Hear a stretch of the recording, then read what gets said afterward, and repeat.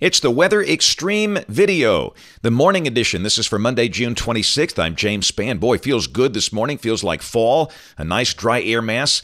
Most of the state dry through Wednesday, but moisture comes back later this week. After all, this is summertime. It's supposed to be muggy this time of the year. Water vapor satellite view. Very nice trough over the eastern states, pulling down some really nice, refreshing air. Look at Coleman, 53. Vic Bell up at Fort Payne has 50, or at Black Creek has 52 to start the day, almost in the 40s. About as cool as it gets for June. We had some cities close to record low maximums yesterday. But we'll be up in the 80s today, mid to upper 80s, but the dew points will stay low and it will feel very comfortable. Around the nation, pretty brisk up north. In fact, look at these observations coming out of North Dakota. The coldest spot up there is Hazen, North Dakota, 37 at 5 a.m. Central Time. Wow. Around the nation, very quiet. Got still some heat issues back in the deserts, but not as hot as it's been in recent days. Severe weather possibilities today. A couple of marginal risks out west. Tomorrow, a slight risk for parts of Nebraska and South Dakota. And on day 3, Wednesday, a risk of severe weather from Kansas up into parts of the western Great Lakes. And all along, we're mostly dry. But later in the week, moisture comes back. Here's the rain for the next 7 days.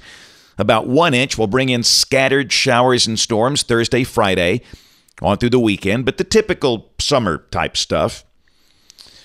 And no tropical mischief expected for the next 5 days.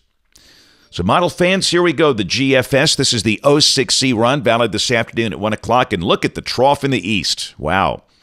Very nice day today. Sunny, highs in the 80s. Humidity values stay low. Now, little disturbance in the northwest flow aloft. The backside of the trough is coming down.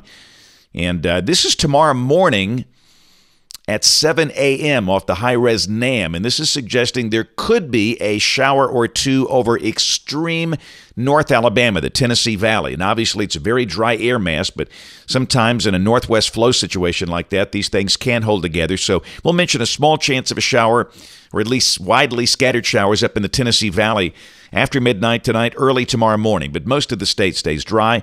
This is tomorrow at midday. Again, a dry air mass, highs in the 80s. We'll call it partly to mostly sunny. Wednesday, we're still dry, sunny with upper 80s. But look what happens Thursday. Surface high off the Atlantic coast, south winds kick in, and moisture comes back. We'll bring in the chance of a few scattered showers or storms, and this is Friday. The moisture deepens. And understand, as you see this deal for Friday, Saturday, Sunday, it's not going to rain all weekend long, but scattered showers and storms, absolutely. This is Saturday, and this is Sunday. The sun out at times, highs in the 80s. Go to Monday of next week from today, heights about where they should be, and again, a moist air mass in place, so partly sunny, scattered showers and storms. Better chance during the afternoon and evening, but you can't rule out a late night or morning shower. This is the end of the forecast period. You know, next week is the 4th of July week. This is Wednesday the 5th. Heights about where they should be. And again, moisture, scattered showers and storms. So for the moment, for the 4th of July period there, looks kind of warm, muggy. A few scattered showers and storms. The sun out at times. With temperatures really below average. Look at these numbers. The European is suggesting no 90s for the next 15 days, and that's remarkable if that happens in the mid-July. I will probably bump 90 on a day or two, but still no sign, obviously, of any excessive heat problems around here anytime soon. That's it for the Weather Extreme video this morning. We'll have notes in the blog. The next video here by 4 o'clock this afternoon. You can catch us this evening on ABC 3340 News at 4, 5, 6, and 10 o'clock. Thanks for watching. Have a great day, and God bless.